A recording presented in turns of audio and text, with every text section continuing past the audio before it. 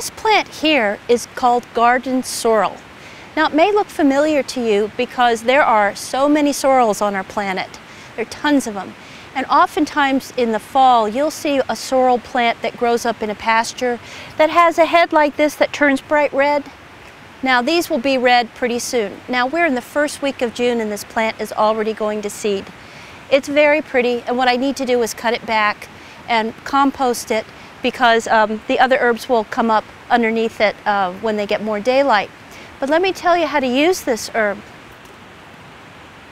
Very large leaves like this that are tender, that have almost a lemony, tart flavor to them. And so they're very refreshing on hot days, and they don't have sweetness like mint or anything. It's definitely like another fresh vegetable that you can chop up and put into your salads.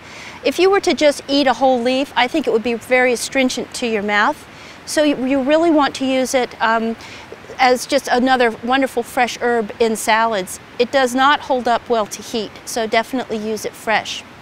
Now, early in the spring, when this is at its best, it is a mound of green leaves. Slugs really like this, but I don't know a way around that, but I just am warning you about that. And it's really lovely, and it may come back in the fall again with the cooler weather. Now, I want you to learn this, this fact is that there are many sorrels. This is not the sorrel that's famous, that's an ingredient in vichyssoise soup that the French make. I believe the botanical name for that is Rumex acetosa, which is a very small, little sorrel that's very tender. It almost looks like miner's lettuce if you're familiar with that. And it's very tender, and that's the kind you would use. And you may be able to find that.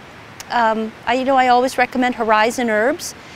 And what I need to do is really tend to this plant in my garden right now and trim it back because it's going to seed, and I don't want it to do that right now. I want some other herbs to come up.